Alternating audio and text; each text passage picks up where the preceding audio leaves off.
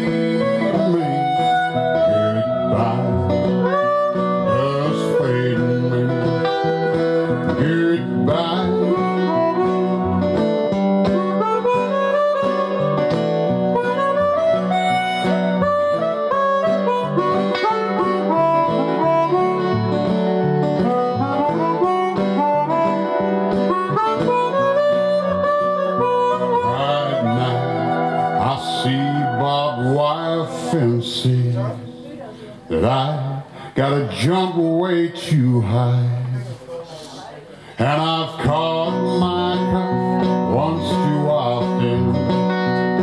It does fade in me, goodbye. It does fade in me, goodbye. Fade in me.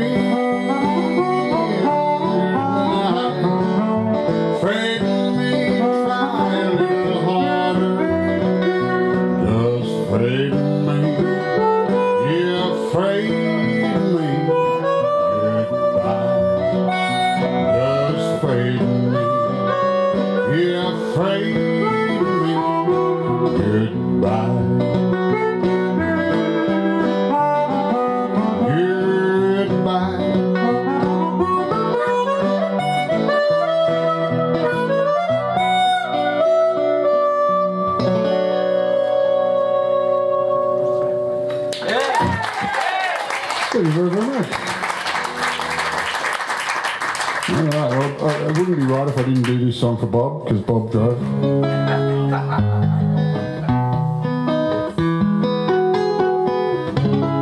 Remember the chords, Bob. Happens when you've got a few albums up your belt, you know, somebody says, play that. I don't know how it goes anymore. It's rather embarrassing. That's why people have those iPods and iPads and stuff, you know, and they look at the words and shit. I've never done that in my life, and I never will. I I figure you're robbing the crowd. You've got to learn your stuff, apparently. A song called Who's Your Daddy? It's quite a personal song, really, but I guess at the bottom line of it is it's about the dear old dad who spends more time down the pub than with his kids. And I can remember my dad, he used to spend a lot of time at the pub. In fact, he used to go from his journey on an afternoon every day was to drink in Melbourne where he worked. Then he'd catch the train back to McKinnon Station where he'd go to the McKinnon pub and drink more. And Mum used to go and pick him up in the car, but she used to put the dog in the front seat of the car so he had to sit in the back. It's true. And then he'd grab 3 or 4 or 5 bottles of, back in the day when you had long necks and, grab some of those for dinner. With a salad, of course, And I always used to fozzick through his pockets, looking for something. As a kid, you think, oh, maybe Dad bought me a lolly or something. No such chance, I'm afraid. Ripped up TAB tickets, you couldn't eat those. It's a song called Who's Your Daddy?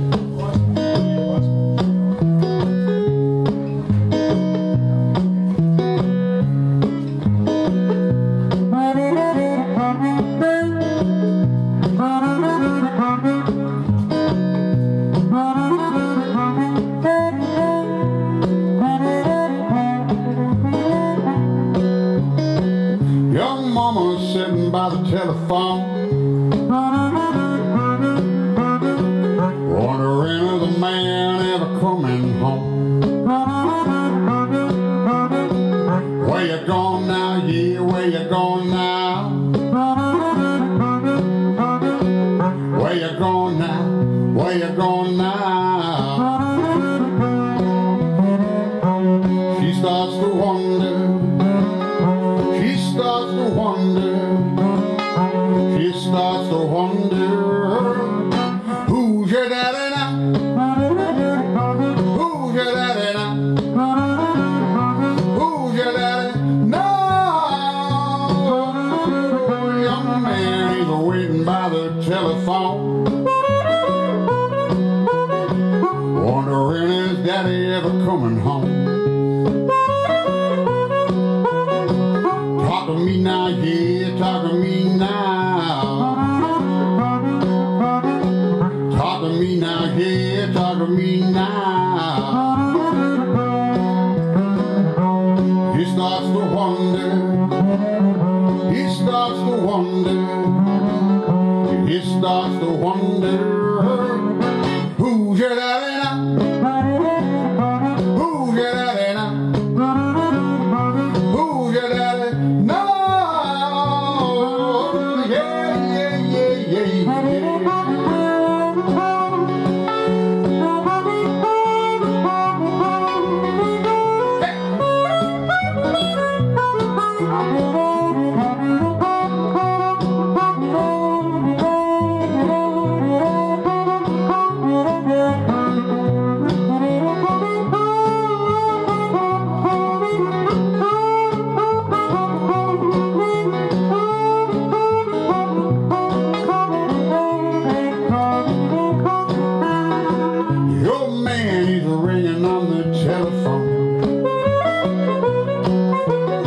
Long history leaving home. What you want now, yeah, what you want now? What you want now, yeah, what you want now? He starts to wonder, he's gonna wonder. He starts to wonder, who's your daddy now? Yeah. Who's your daddy now? Yeah. Who's your daddy now? Oh, yeah, yeah, yeah, yeah.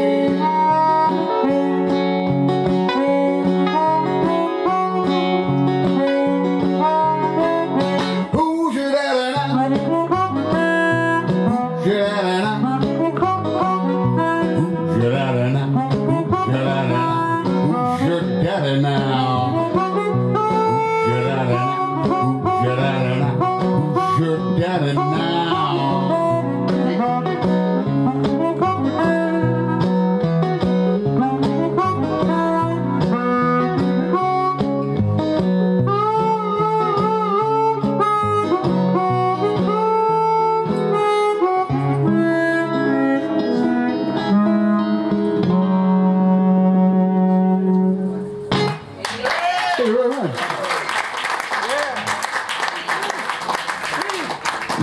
nice, people listening and all that sort of stuff.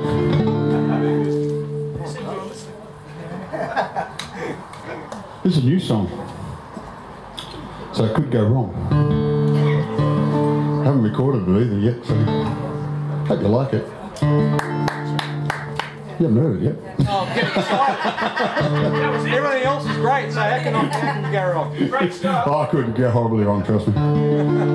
My darling wife,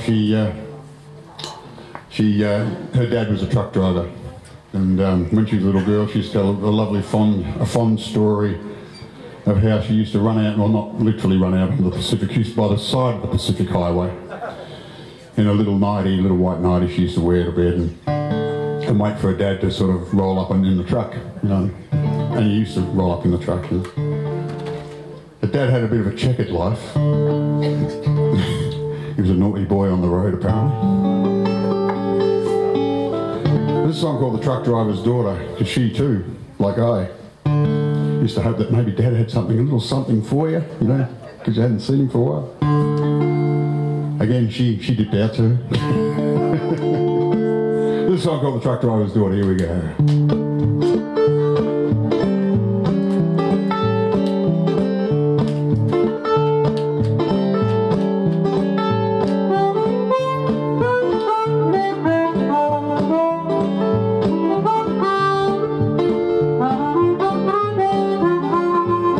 Yeah, this little girl stood in the road, waiting for Daddy and a 20-ton load. A little white dress, she ran from a bed, begging him to stop for a minute or 10. Well, she knew when it pops late in the night, a little sweet nothing to make it alright. Make it alright. Follow your wheels and rolling down the highway for the lost goodbye way. And this little girl is a truck driver's daughter. Well, I go up, I wanna drive one too. I'll blow this town in a mirror like you. Shift my gears when it's time to pass. 18 wheels and I'm leaving real fast. I know what you do. Mama's alright. A little sweet nothing to make it alright. Make it alright. If all your wheels are rolling down the highway for the lost goodbye hill. This little girl is a truck driver's daughter. Yeah, the sun goes down on a little outskirt, sleeping on the roadside covered in dirt, driving a peg into a small town flirt. Waking up loud, waking up loud, oh yeah.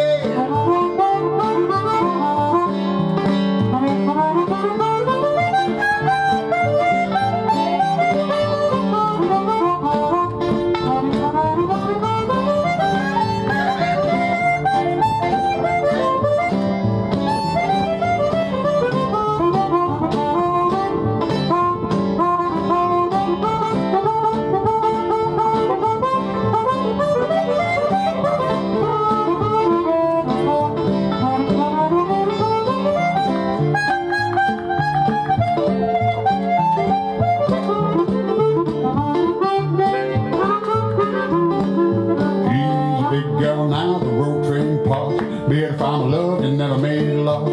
Buried and gone, nothing but pain. Never gonna sip that poison again. Away for you, give me the news.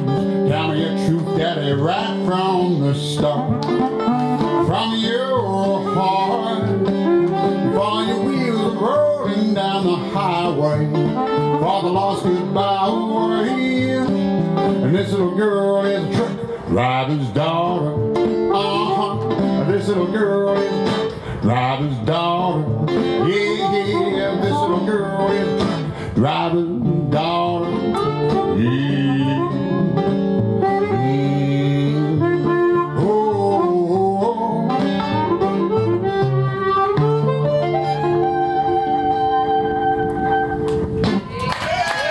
Yeah.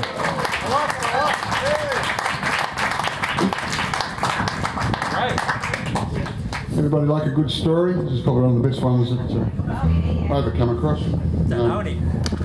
It was back in 2011 and two fellows were working on the Church Street Bridge in Melbourne across the Yarra River.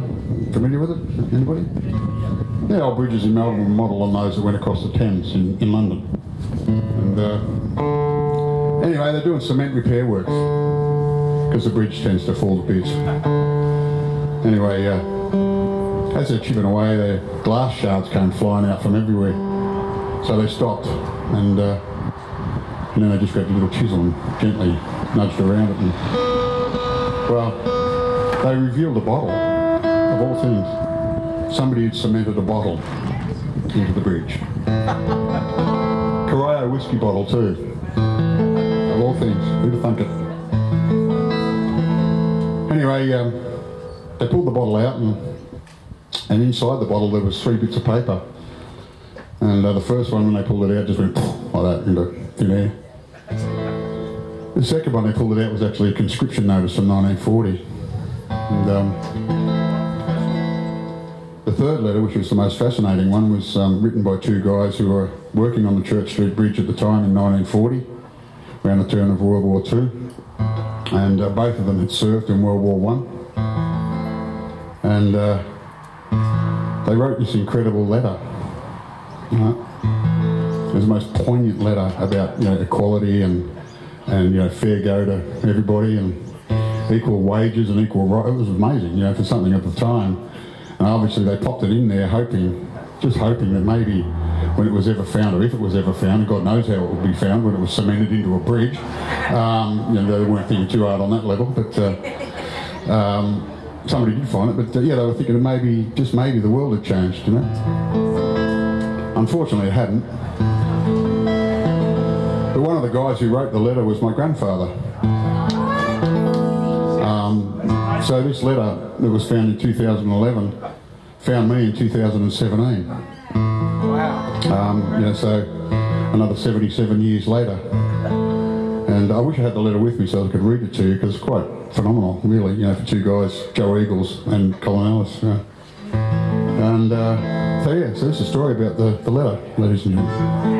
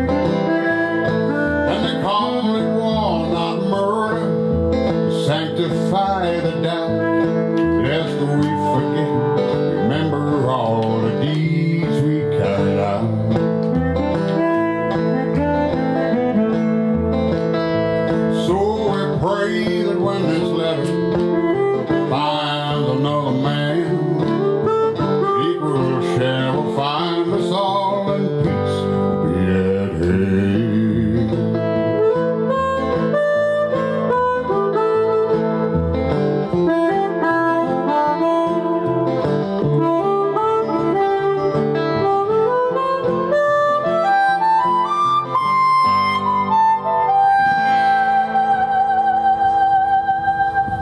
High above the Yarra, we'll bridge the cooling land with 2 parts sand, 1 cement to work our heart and hand. And this message in a bottle we left for you to find. May all be equal, fair and right, with peace on earth this time. So we pray that when this letter finds another man, an equal share will find us all in peace. Yeah, yeah, we pray that when this letter finds another man, an equal share will find us all in peace. Yeah,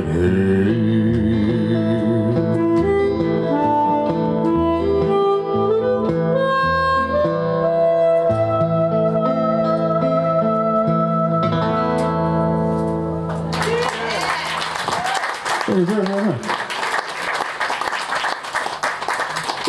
Put your hands together for Mr. Marsh over there, ladies and gentlemen.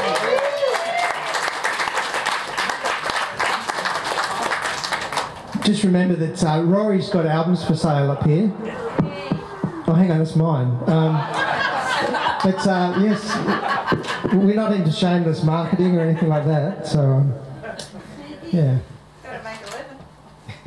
That's true. Hang on, that's true. Hang on, it's Rory. Hang on. Rory's got about 15 of them. So, Wow. Oh dear. They're all on Spotify, by the way, but you know, you wouldn't use that. I don't use them. Who uses Spotify here? I do. Shame. Sorry. You cheapskate. Do you know how much we get paid for Spotify? 0.01%. 1 cent, less than a cent. for each, I think for each stream, it's 0.004 cents. So you've got to sell about 1,000 streams to make $1. Well, more than that. More than that. 4,000 streams. Yeah, 5,000, yeah. That should be part of that liver. I do buy albums, though, like, it's just, you know, Here comes the self-justification bit.